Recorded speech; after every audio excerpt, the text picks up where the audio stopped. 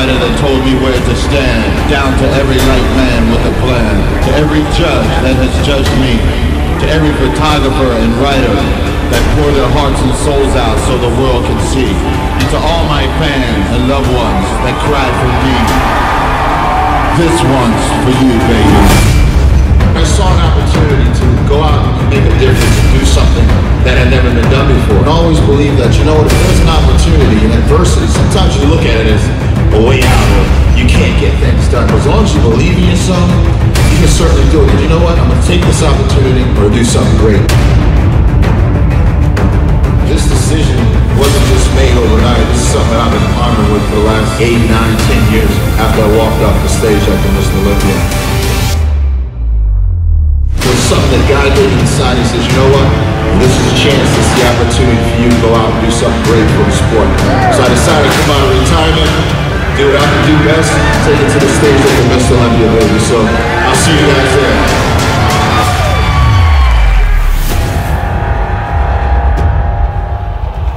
So in my mind, when I'm training, I'm in my zone. I'm going to push my body to the limit, do what it is that I need to do to look my best.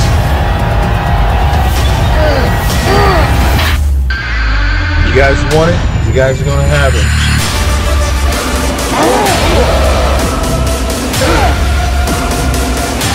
24-inch gun, baby.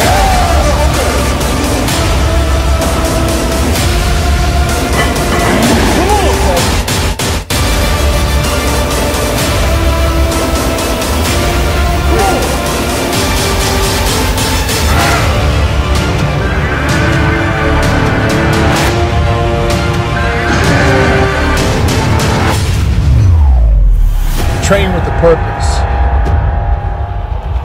Focus. Don't do any talking when you're in the gym. Let everybody else talk. This stage right here is a place that I call home.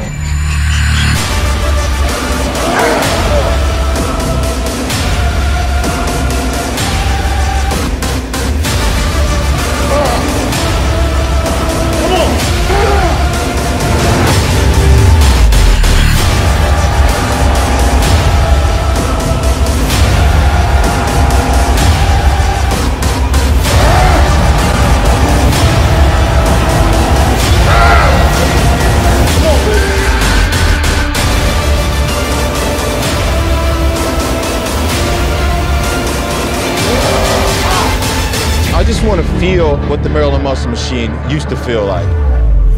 My body is just 100% ready to rock and roll, and I'm just going to do what I was born to do, man.